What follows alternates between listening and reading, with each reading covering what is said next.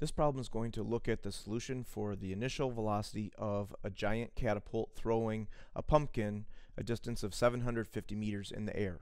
And so there's a few things that are given to us in this problem. First, we're estimating that the pumpkin is thrown at an initial angle of 35 degrees with the horizontal.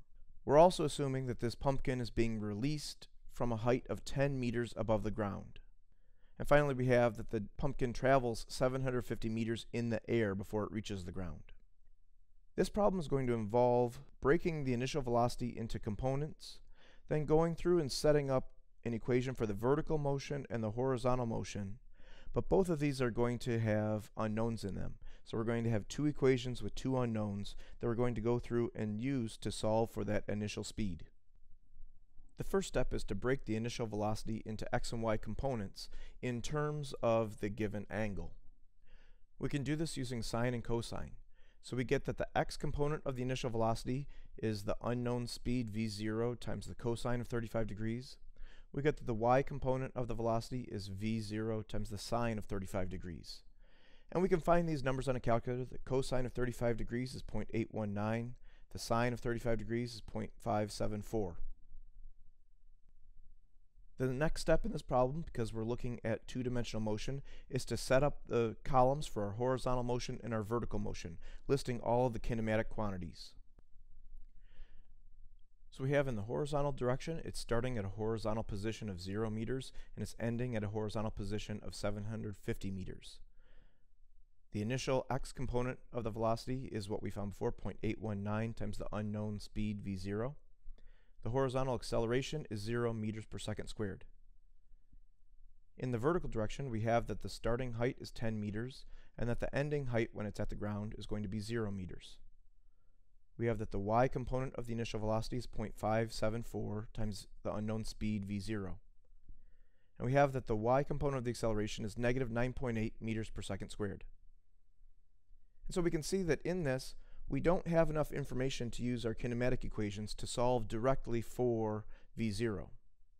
Because we don't know the time, we're going to have to go through and set up two equations with two unknowns. And we're going to get those two equations from our horizontal and our vertical motion. So first I'm going to set up the equations for the vertical motion, looking at the vertical position as a function of time. And so looking at the vertical motion, looking at the height as a function of time, we have that the final height y equals the starting height y0 plus the y component of the initial velocity v0y times time plus 1/2 times the y component of the acceleration times time squared.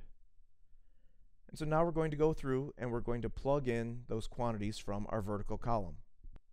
So we have that 0 equals 10 plus 0.574 v0 times t plus 1/2 times negative 9.8 times t squared. Next, I'm going to do the same thing for the horizontal motion. And so for the horizontal motion, we have that the position as a function of time equals the starting position x0 plus the horizontal component of the velocity times the time.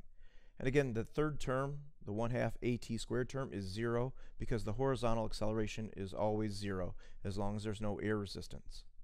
So plugging in the values that we had from our horizontal column, we have 750 meters equals the starting position 0 plus 0.819 v0 times t. And so now what we're going to be doing is we're going to be using these two equations and we're going to be using substitution to be able to solve.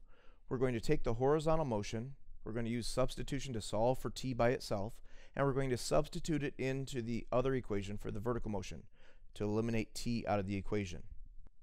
So using the horizontal motion equation, we had 750 equaled 0.819 v0 times t. And so solving for t by itself, we divide both sides by 0.819 v0, and we get that t equals 750 divided by 0.819 v0. To simplify this a little bit, I'm going to take 750 and divide by 0.819 just to turn that into a single number.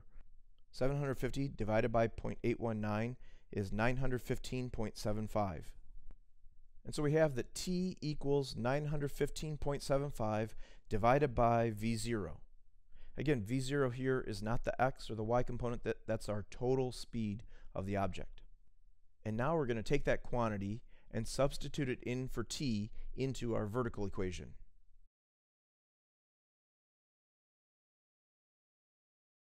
And the next thing that we can do is we can simplify this a little bit. In our second term, we have a v0 in the numerator and a v0 in the denominator. So we can divide that out, and that's going to turn into just a number. Also, we're going to take that final term where we have t squared, and we're going to make sure that we square the numerator and square the denominator. Again, squaring a fraction requires you to square both the numerator and the denominator.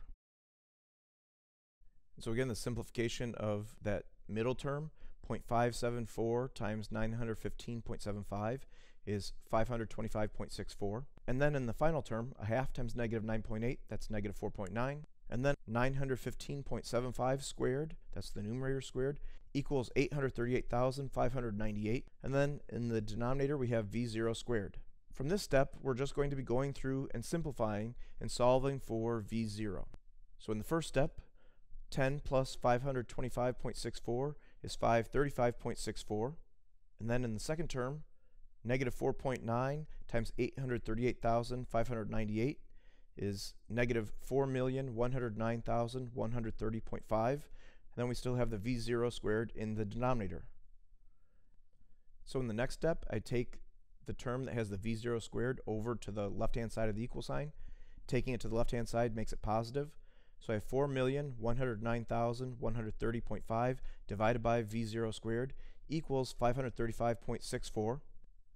I'm looking for v0, so I need to get the v0 squared out of the denominator. So the next step is going to be to multiply both sides by v0 squared. On the left-hand side of the equal sign, v0 squared divided by v0 squared divides out. And so now we're left with 4,109,130.5 equals 535.64 times v0 squared. And so finally, to solve for v0, we're going to divide both sides by 535.64, and we'll take a square root. So first, dividing by 535.64, we have 4,109,130.5 divided by 535.64. Again, I rearrange this because we're solving for v0. I put that on the left-hand side of the equal sign. And so dividing that, we get 7,671.44.